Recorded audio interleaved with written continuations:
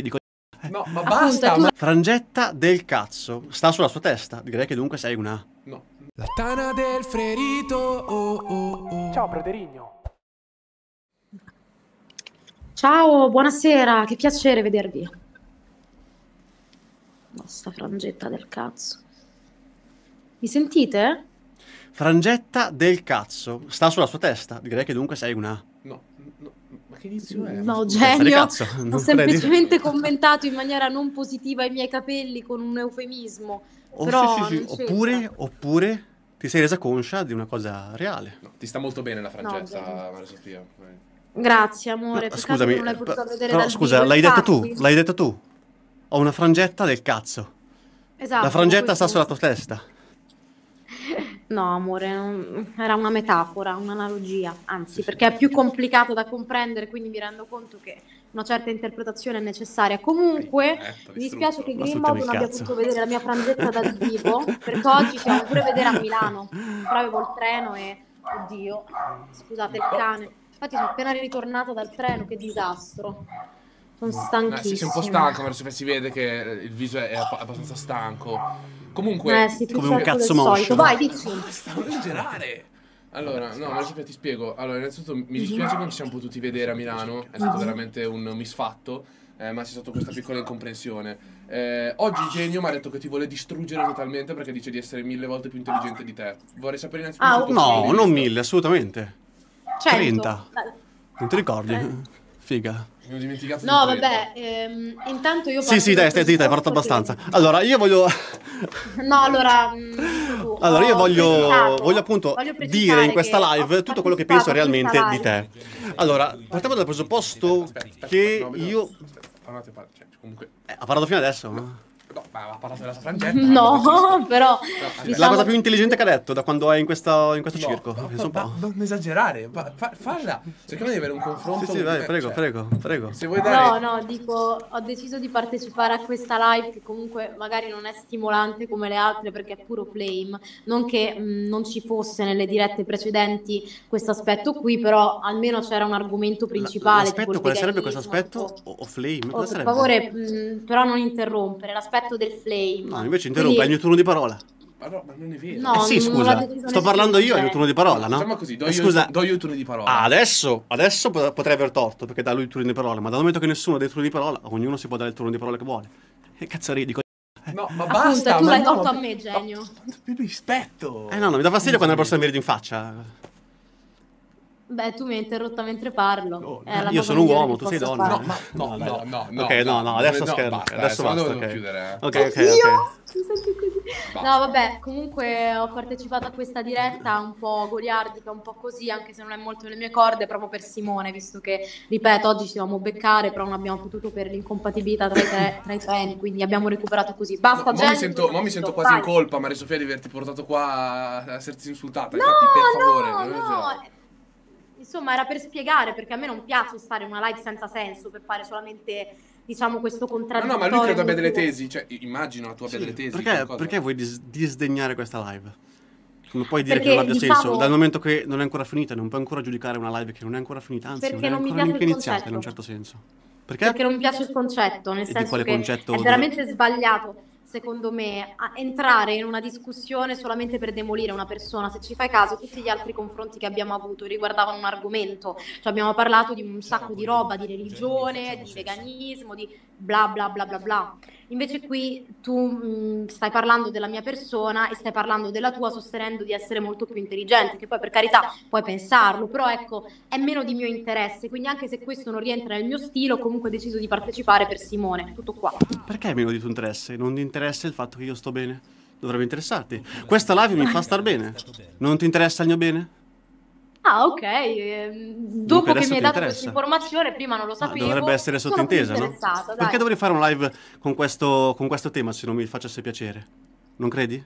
Vabbè, Era sottintesa, ma era anche banale, se ci pensi. anche per frustrazione, anche per rabbia repressa, amo, nel senso che Sfogare tu la rabbia fa ci avrai piacere, dei dunque complessi sarebbe di per il mio inferiorità, piacere. stai ipotizzando, e quindi in caso li dovessi avere li vorresti superare dimostrandoti superiore a qualcun altro. Ci sono diverse ipotesi per cui una persona può decidere di ma nel volerli superare, contesto. hai capito, nel volerli superare starei bene, dunque sarebbe per il mio bene.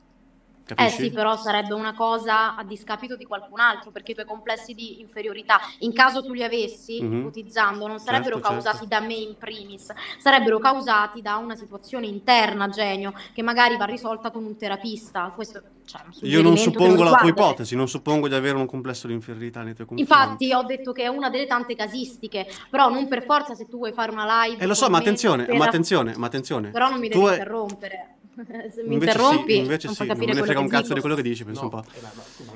Okay. No, ma attenzione, tu hai detto che non ti interessa, perché supponevi che il motivo per cui io sono qua è per un mio complesso di inferiorità, ma non eri No, certa. non ho detto questo, ho detto che è una delle tante casistiche. Sì, ma tu in primis hai detto che non ti interessa, perché supponevi che questa live non consistesse in un mio vero bene. No, attenzione, ho detto che la live il bene te lo può pure fare, ma magari questo bene è ottenuto ferendo qualcun altro, perché secondo me è abbastanza Brava, magari. Brava, magari. Ma se non fosse così? Vabbè, se non fosse così io non posso saperlo, però di base dal momento che non puoi bisognerebbe saperlo, partire dal momento che non puoi conseguentemente, saperlo, dal momento che non puoi saperlo, perché non dovrebbe interessarti? per il fatto che ho tante altre cose da fare, tipo che io domani devo alzarmi alle 6 del mattino. Fra queste cose da fare, dunque, ce n'è all'università qualcosa alle che è più importante del mio bene, a quanto pare. Sì, certo, perché il tuo bene, che non ti conosco nemmeno, è abbastanza E le cose che meno devi fare, importante. e le cose che devi fare consistono Esatto, nella Genio. salute, consistono nella pace interiore di una persona o no? Sì, però anche nella mia pace interiore, Genio, c'è andare all'università, farmi un futuro, una carriera, perché Vabbè, sai come sono tutte cose collegate. Se ho deciso di partecipare non è per te, ma per Greenbout, per cui ho un pochino più di rispetto, semplicemente perché lo conosco, cioè lo conosco più di te, abbiamo più confidenza, cioè siamo anche mezzi amici, diciamo, quindi ecco, devo dire. Sì, lo so. Posso interromperti? Allora, innanzitutto, per favore, rispettala un pochino di più. Va bene, sì, certo. Seconda cosa, cioè, parlate di qualcosa che, cioè, queste cose sono discussioni su Va nulla. bene, certo. No, ci sono delle tesi che Maria Sofia ha portato, che tu hai ascoltato e hai detto che cazzo dice, adesso la distruggo. Cioè, almeno parliamo di un argomento e non ci basiamo solo su ragionamenti metaforici. Sì, Simone, ho capito. Vai. Grazie, niente, ti perdono. Allora, la cosa che mi dà fastidio di te è il fatto che fai delle facce, ok, quando parlo. E queste facce lasciano intendere che io dica qualcosa che non ha senso, ma poi sostanzialmente non riesco a confutare quello che dico. Pertanto, insomma, sono facce che ti ridicolizzano. Ora, queste cose non me ne sono accorto nelle live precedenti, perché tendenzialmente non ti guardo, ok? Guardo me stesso, come anche adesso. Però, riguardando le live me ne sono accorto e mi ha dato fastidio. Nella fattispecie, io non capisco una cosa. Non ho ancora finito di parlare. Io sono conscio. Ah, no, scusami. Sì. Io sono conscio, diciamo, suppongo di essere conscio che nessuno qua nella Lord Greenbaud suppone di essere più intelligente di me. Sono, direi, abbastanza persuaso che Simone, come anche Andrea, come qualsiasi persona, abbiano compreso la mia superiorità intellettiva, ok?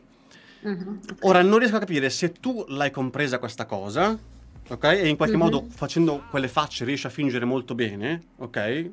Oppure non sei abbastanza intelligente da comprenderla. Infatti, forse perché sei una ragazza, una donna. Ecco, no, onestamente, io non penso che le donne abbiano particolare intelligenza logico-matematica. No, ma è la verità, ma è quello che penso. E non è reato dirlo. È un po', però stai discriminando. Non me ne frega un cazzo. Non è reato discriminare? Non è reato discriminare? Sì, è reato discriminare. Non è vero. Ma quando mai? Ma certo che è reato discriminare. Fammi È vedere scritto nella l'articolo. nostra Costituzione, Genio, che non si dovrebbero fare ma attenzione, i reati non consistono negli articoli della Costituzione, ma negli articoli del codice penale. Allora, citami l'articolo del codice penale che dice che è un reato dire che tu non sei abbastanza intelligente perché sei una donna. No. Citamelo. Ma perché non è vero, non mandiamo sto messaggio, perché donne e uomini abbiamo la stessa pari intelligenza. Per favore, andiamo avanti. Ciao, sono io! Vi do avanti. Citami l'articolo, Vabbè, perché la Costituzione influenza i codici. Sono i codici che poi nella fattispecie dicono cosa è reato o no, non la Costituzione. Genio, allora, senza la Costituzione noi non potremmo avere neanche gli articoli del codice penale piuttosto che del codice sì, civile, lo so. tant'è che molte volte noi vediamo dei casi in cui ci sono delle lamentele per cui determinate leggi sarebbero incostituzionali, perché tutto deve essere subordinato partendo da quella base, di conseguenza no, quello che stai dicendo è leggermente inesatto, ma a parte questo io faccio queste facce che mi rendo conto essere buffe. Non è esatto, sì. Perché Non si attuano gli articoli della Costituzione, si attuano gli articoli del codice penale. sì, però questi Nella articoli fattispecie, se non c'è un articolo del codice penale che dice che è reato dire che una donna ha delle caratteristiche, allora non è reato quello che ho detto. Capisci?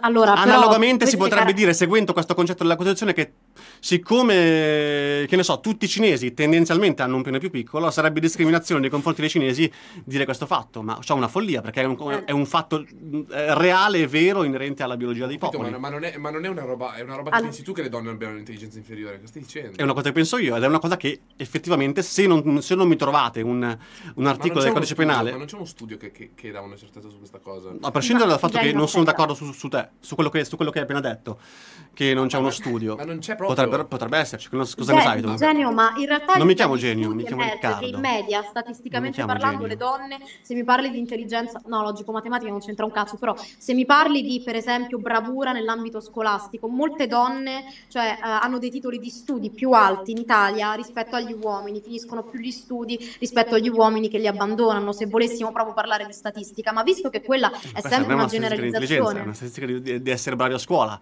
La bravura a scuola può essere data anche dalla... Che cazzo ridi? Perché ridi? Quello che dico è intelligente. Perché mi interrompi, Genio, e stavo cercando di dire. Ma non è che interrompo, tu hai finito di fare un discorso, perché la tua proposizione è finita, è conclusa.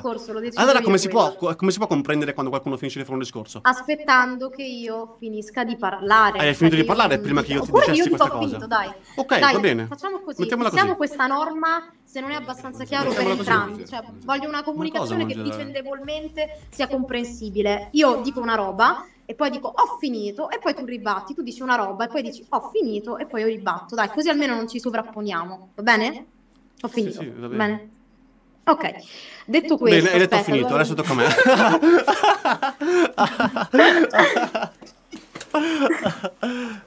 No, parla pure. Allora, dico, il discorso delle facce, no? Molte persone mi dicono, anche per denigrarmi, che ho delle espressioni che sono buffe, ed è vero, perché sono una persona che, ripetendo questo termine, è molto comunicativa quando prova a esprimere qualsiasi cosa con il viso, eccetera, eccetera. Cioè, oltre che con le parole, mi muovo molto anche con le gestualità, vedi come, insomma, cerco pure di far passare i concetti con le mani, cioè con le mani, con la faccia, con tutto. Quindi io non lo faccio per prenderti in giro, è proprio una mia reazione naturale, che sicuramente è anche dettata dal nervosismo, perché... Scherzo. Perché che cosa... Vabbè, poi ne parliamo. Però il fatto è che c'è anche una componente di nervosismo, perché se tu dici che sei più intelligente di me, quindi mi poni su un piano di inferiorità, che è una cosa abbastanza scortese, è una cosa non proprio carina, è chiaro che io per mitigare la situazione rido, perché altrimenti cosa dovrei fare? Mi dovrei arrabbiare, dovrei litigare con te, dovrei attaccarti, è tanto bello...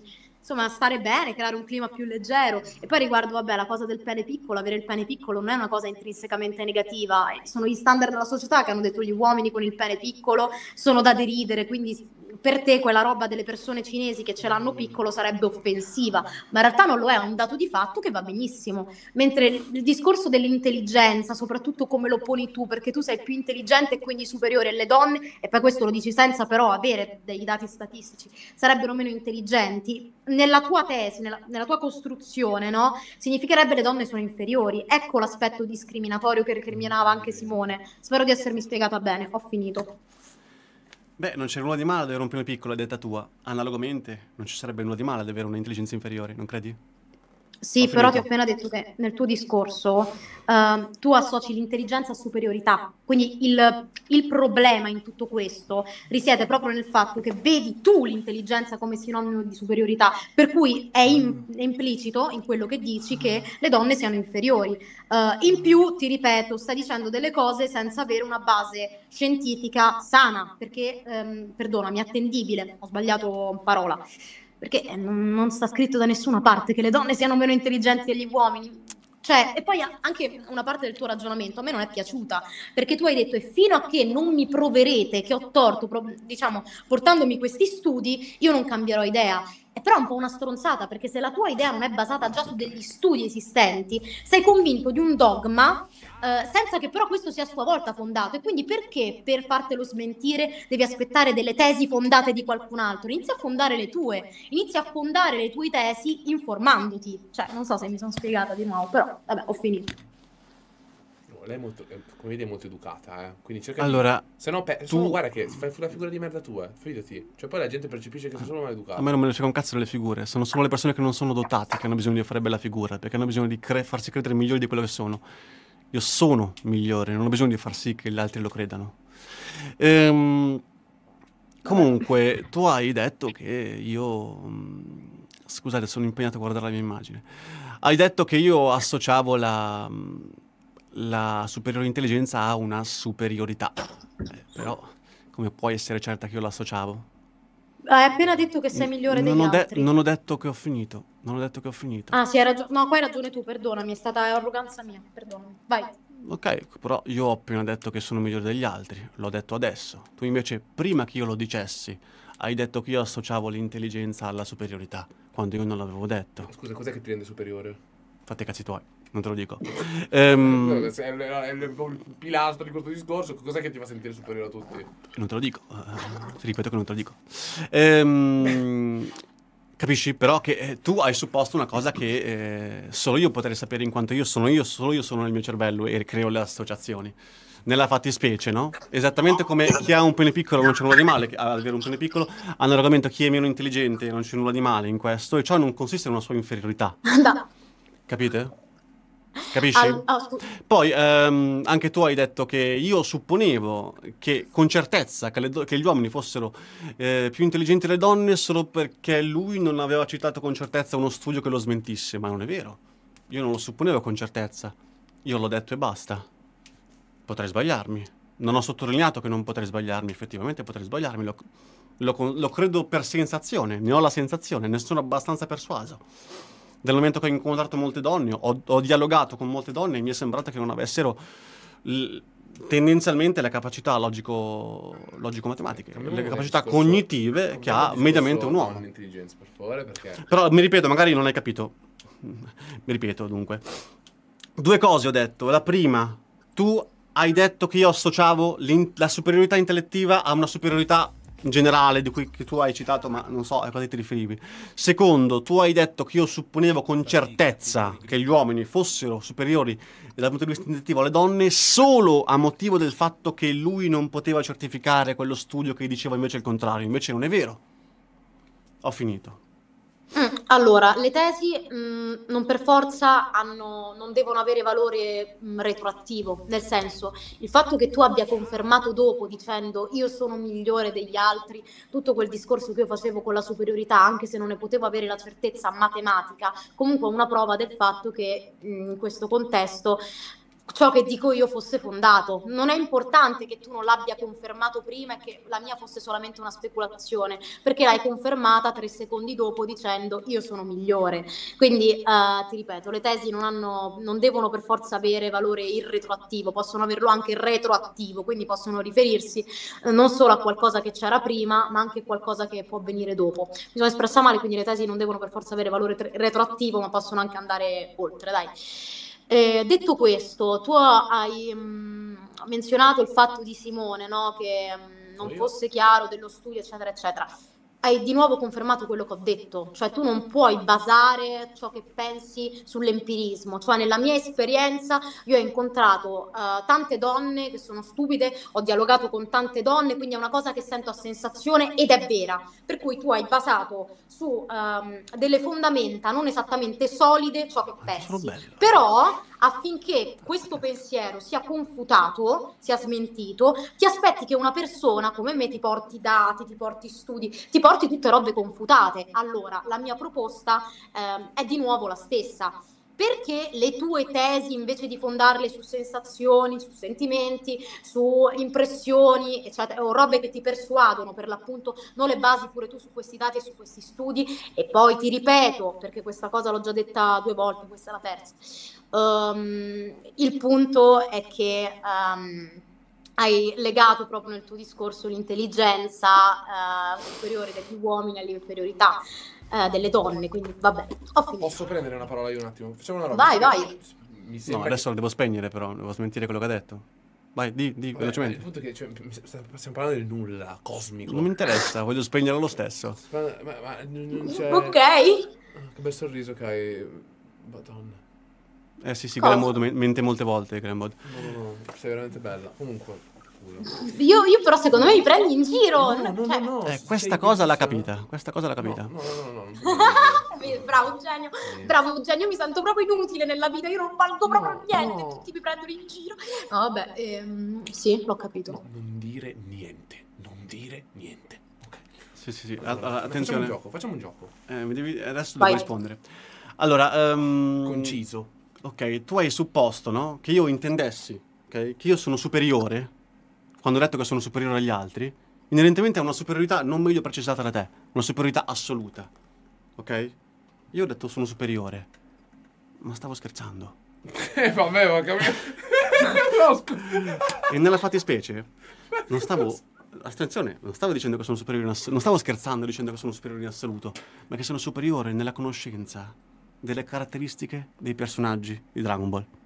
Ok? Ora, dal momento che tu... Bravo, esatto. Dal momento che tu non eri a conoscenza di cosa ero superiore, tu hai supposto che io mi considerassi superiore in senso assoluto. Ma è una tua supposizione che non si basa su nulla. Capisci? Io ho detto sono superiore. Tu hai supposto che io intendessi che sono superiore in senso assoluto rispetto agli altri. Ma io ho detto solo superiore. Di intelligenza superiore. No, nella seconda frase che lei ha citato, ha citato che io ho detto semplicemente che sono superiore. In effetti io ho detto sono superiore l'ultima volta che ho detto sono superiore. Però prima hai detto che sei superiore all'intelligenza, quindi uno quando dici superiore immagina che stai facendo riferimento a quello che hai detto prima. Ma attenzione, il fatto che io sono superiore in intelligenza... Ma infatti, il fatto che io... Attenzione però, che lei supponeva che io pensassi che sono superiore in senso assoluto alle donne. Poi anche suppongo di essere superiore in intelligenza. Capito? No, ma non hai capito perché è davvero molto complesso questo discorso che ho fatto. Magari non hai capito. Cioè, io ho detto che sono più intelligente delle donne. Tu hai supposto che questo fatto implicasse che io pensassi che io sono superiore in senso assoluto alle donne. Ok? Subito dopo io ho detto sono superiore. Ok? E tu hai utilizzato questa frase per far sì che... supponendo che questa frase confermasse il fatto che io pensassi che sono superiore in senso assoluto. Ok? Punto primo. Punto secondo.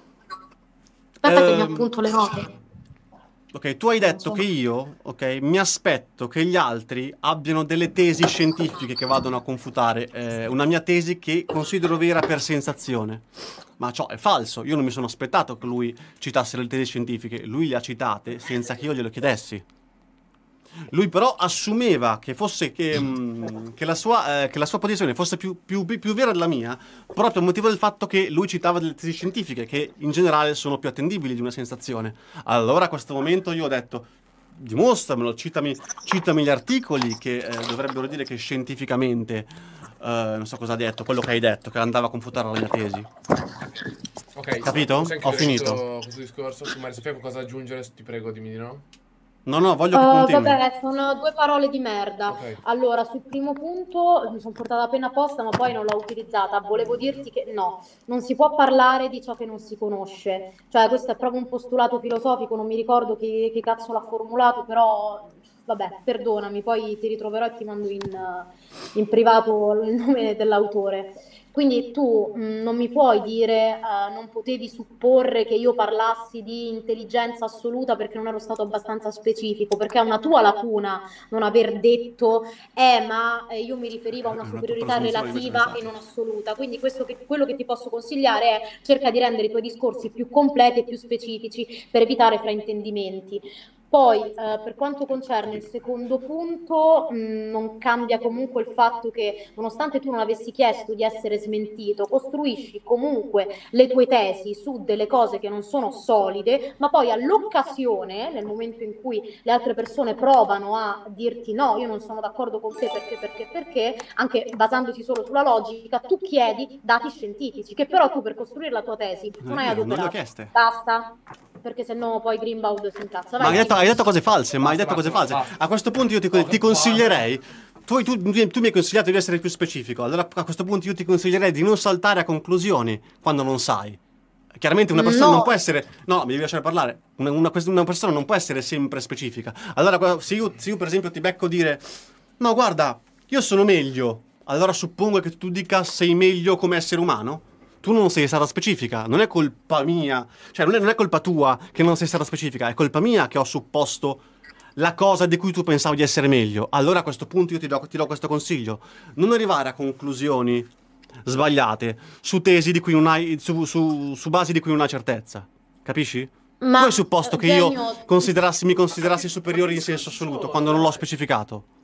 tu Non è sei un colpa po' mia un perché non l'ho gatto di specificato, sei tu Schrödinger, che hai no? supposto una cosa senza avere nessuna base. Siamo agli discorsi che facevo da fatto con i miei amici. Punto secondo, fino a quando non ti ho spento non finiamo. Punto secondo, tu hai continuato a mentire, ok? Dicendo che io ho chiesto dati scientifici, non li ho chiesti dati scientifici. Poi seconda menzogna da parte tua nel secondo punto. Tu hai detto, lasciando intendere che in generale io costruisco le mie tesi sulla mia sensazione. Ma come puoi supporlo? Io ho semplicemente costruito questa tesi sulla mia sensazione, non in generale. Allora, Genio. Per favore. Basta, vabbè, dai, Greenbaud ci dice che non devo rispondere. Donna zitta e sottomessa, non sto scherzando, ovviamente. Vai, Greenbaud, porta avanti. Ti fa molto comodo questa cosa, secondo me. No, Genio, lo sai che ti risponderei, lo faccio per Simone, veramente, dai. Sì, ma tu hai risposto nelle 2 volte precedenti commettendo sempre gli stessi errori e io ti li ho sempre fatti notare, ma tu non hai voluto cambiarli. Per ora hai vinto, sei a capo della conversazione. Vorrei fare un gioco, ok? Per mettere Vai, amore. in confronto, ok? Io adesso cercherò su Google degli indovinelli. No, ma poi il motivo volevo anche dire, Maria Sofia, alcune cose inerenti alle live passate. Nella fattispecie, nella prima live io ti avevo cercato di dimostrare l'esistenza di Dio mediante la ex causa efficiente, tu invece hai detto che l'aveva precedentemente detta Aristotele, ma ne hai citato un'altra, che era No, il primo motore immobile. Esatto, è un'altra via, è un altro tipo di dimostrazione, no? Il motore immobile non è la causa efficiente, sono 2 tipologie diverse di dimostrazione. Però vabbè, ci sta, hai sbagliato, vabbè. Posso? Cioè, non capisci neanche quando hai sbagliato. Punto secondo. Però puoi far parlare Greenbaud, cioè figa, va bene che non rispetti dai. me. Sì, ma io sono venuto qua per chiarire questa cosa Genio, qua. vado a dire una cosa e questa te la dico Ho anche avuto con... 20 minuti per chiarirla. Ho avuto 20 minuti per spegnerla solo sul primo punto per il piacere di spegnerla. Se hai bisogno di 20 minuti vuol dire che forse non è Aspetta, così Genio, immediato. ora devo parlare io facendo pure la maleducata. Va bene che non rispetti me perché va bene che non rispetti me, però Greenbaud ti sta ospitando a casa. È sera, ti potrebbe mandare a fanculo in qualsiasi momento, quindi sia un attimo grato, porca miseria. Sì, Fammi fare sto gioco. Sono già granato in precedenza. Guarda, Ci metto davvero 5 minuti, guarda, 2 minuti, 2. 2 minuti. Oh, 2 minuti. Poi sei stata ridicola quando pensavi che, nella prima live mi riferisco, pensavi che quando lo Stato italiano era confessionare, allora la Chiesa comandava sull'Italia. Una cosa assurda, perché l'Italia è stata confessionale fino al 1970. È stato Craxi che non l'ha resa più confessionale e mi sembra che dal 48 al 70 o giù di lì non comandasse la Chiesa sull'Italia. E poi tu hai supposto che il cambiamento dei patti lateranensi, cioè tu affermavi, poi io ti ho smentito lì, però cioè alla fine a un certo punto ho lasciato correre.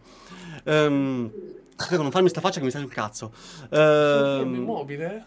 No, lei.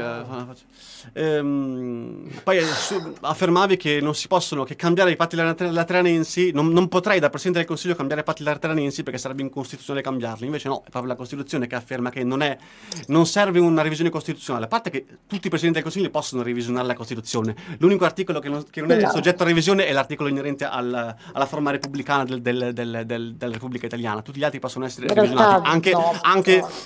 Ma cosa in realtà cosa? Anche la democrazia, volendo, può essere revisionata. Si può legalmente creare una dittatura, si può legalmente. Dal momento che l'unico articolo che è immodificabile è la forma repubblicana, si può creare una repubblica dittatoriale. E secondo te si può essere una dittatura e una repubblica, Genio? Sì, perché non dovrebbe? Perché non dovrebbe? Repubblica vuol dire che il popolo è padrone, democrazia vuol dire che il popolo comanda. È possibile? Siccome non c'è nessuna legge logica e nessuna legge fisica che ne implica l'impossibilità, è possibile che ci sia il popolo che è padrone, ma uno solo lo comanda. Ok, fine, posso? No, non ho finito perché voglio distruggere tutto quello che ha detto.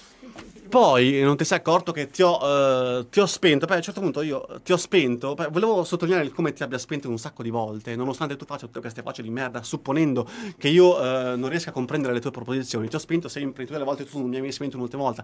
Nella prima live ti ho spento anche, ho spento tutti quanti inerenti all'omosessualità. No, all'omosessualità, alla masturbazione, no? Quando ho detto appunto che il fatto che ci sono delle tesi, gli articoli che dicono che la masturbazione non provoca, cioè provoca dei benefici, non implica che possano esistere gli articoli che dicono che provoca dei fatti dannosi che possono essere maggiori dei benefici, no? Perché tu supponevi che la masturbazione fosse giusta perché supponevi che gli articoli che dicevano che ci sono lati positivi andassero a confermare il fatto che ci sono lati più positivi che negativi. Questo non lo implicava, no? E lì vi ho spenti tutti, no? Quando ho detto che ci possono essere più malefici che benefici, e tu hai detto malefici, maledizione, poi io ti ho detto avete capito benissimo, e lì vi ho spenti tutti quanti, no? Ok, basta. E tu pensa che era la mia prima live, dunque ero anche un po' emozionato, punto primo. Punto secondo, non me ne fregava un cazzo della masturbazione, perché ero venuto lì per parlare di Dio dal punto di vista logico, e tu mi hai iniziato a parlare di omosessualità, masturbazione, cose di cui non me ne fregava un cazzo, e nonostante ciò vi ho spenti tutti quanti. Okay. Poi, inerente alla seconda live, a un certo punto, quando io dicevo che secondo la dottrina cattolica l'animale è inferiore dal punto di vista ontologico dell'uomo, tu hai cominciato a ridere e dicevo non ci credo, lasciando intendere che dicesse delle cose che non hanno senso, ma no, io non dico mai cose che non hanno senso, perché sono maledettamente intelligente e molto probabilmente molto più intelligente di te, ok? Ma a prescindere da ciò, non ti devi permettere di fare queste facce dicendo ma non ci credo, lasciando intendere che dica cose che non hanno senso. Okay. Nella fattispecie, no? Esattamente come io non avevo una dimostrazione del fatto che esiste l'anima, tu non avevi una dimostrazione del fatto che non esiste. E basavi tutti i suoi discorsi inerentemente al fatto che è sbagliato uccidere gli animali sul fatto che non esiste l'anima, cosa di cui tu non hai alcuna dimostrazione. Ok, basta però. Riguardo l'ultima live, invece, tu hai detto una roba, è lì che mi hai fatto incazzare, perché mi hai riso in faccia. Perché io ti ho detto che non puoi lamentarti a motivo del fatto che perché per la definizione di lamentela non bisogna essere a conoscenza del fatto malevolo del quale ci si lamenta. E tu mi hai risposto dicendo che puoi lamentarti perché proprio andando incontro al fatto aumentavi il tuo dolore. Ed è una cosa insensata. A un certo punto io non ho dato credito a questa cosa e te l'ho ripetuto, ok? Dopo che te l'ho ripetuto, perché supponevo che tu non avessi capito, no? Perché è una cosa assurda, cioè fare un'affermazione come quella che hai fatto tu. Allora te l'ho ripetuto e tu mi hai reso in faccia. Cioè, capisci che la tua affermazione è stupidissima. È come se io ti dicessi non puoi comprare questa cosa perché non hai soldi, e tu mi rispondessi no, sì, posso comprarla perché ho i peli sotto le ascelle. Non ha senso, capisci? Non ha assolutamente senso. Se io ti ho detto che non puoi lamentarti perché per la definizione di lamentela non bisogna essere a conoscenza di un fatto, non puoi rispondermi che per il fatto che tu ti puoi lamentare proprio per il fatto che senti su di te il dolore. Proprio per il motivo del fatto che anche se eri a conoscenza di questo fatto. Capisci? Capisci questa cosa? Se per la definizione di lamentela non puoi lamentarti se eri a conoscenza di un fatto, non puoi rispondermi che puoi lamentarti perché nonostante tu fossi a conoscenza di questo fatto, soffrendo per questo fatto, raggiungi un grado di sofferenza che ti permette di lamentarti. Non c'entra niente, capisci? Riesci a comprendere? E mi hai riso in faccia. Riesci a comprendere? No, sì, ho compreso. Sei d'accordo con quello che ho detto? No, però ho compreso quello che hai detto. Argomenta il fatto secondo perché avrei sbagliato? Perché avrei sbagliare in questa Greenbaud, Simone! Io voglio fare il gioco di Simone. Anzi, facciamo così, Genio. Ti prometto che in chat privata ti spiego tutte le ragioni per cui non sono d'accordo con te. Tanto ho preso la penna punto per punto e mentre che accarezzavo Silvestro, bello Silvestro, bellissimo, ho memorizzato quello che hai detto e te lo spiego in chat a patto che ora Greenbaud ci può fare il giochino. Dai. Va bene? In un incontro di box non capita è sbagliato dal punto di vista etico che uno dei due combattenti se ne esca dal ring e dico guarda ci vediamo per strada, No, ci ma vediamo fuori in strada. Ma visto che il ring è mio, decido io chi sta nel ring. Sì, ma allora è poco etico da parte tua permettere una cosa del genere. Come ring. Sì. Permettere che uno dei due dica guarda... allora in questo momento sarò poco etico. Ok, va bene. Dal momento che la ragazza si ritira, ho vinto io. Hai vinto.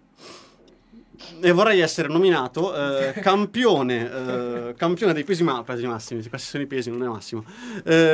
Campione di dialettica di Greenbaud. Campione dialettico di Greenbaud. Assolutamente magra, non peso massimo, assolutamente posso slim, essere raga. nominato? Veramente ti concedo questo premio. Grazie. Comunque devo dire che, allora, Maria Sofia, io non penso che il fatto che tu sei stupida, assolutamente, te l'ho sempre detto che sei intelligente. Ciò, secondo me, ti fa montare un po' la testa. Quando io ti dico che sei intelligente, sicuramente sei intelligente. Sei intelligente per essere donna, cioè nel senso, scusami, sei intelligente per le donne. Io non suppongo, sì, va bene, rispetto alla media, rispetto alla media delle donne, rispetto alla media di tutte le persone umane che non sono uomini. Ok, No, mettiamola così. deve essere umano. No, sì, va bene, sto scherzando. Sapete che anche persone non binarie nel suo ragionamento c'è un grado di intersezionalità. Sì, ma vai a fare in culo, va bene. Lasciami parlare. Comunque sia, chiaramente non sottointendevo che tu eri veramente abbastanza intelligente, alla mia categoria, abbastanza intelligente per competere con me, capito? Ecco, secondo me tu... Ho sbagliato a farti tutti questi complimenti, perché tu, in generale, tu hai il problema che ti monti troppo la testa, hai la testa troppo montata, capito? Ok, fine, basta. Va bene, va bene. Mi siedo solo sulle panche, tutto sembra più distante, sono lisciato come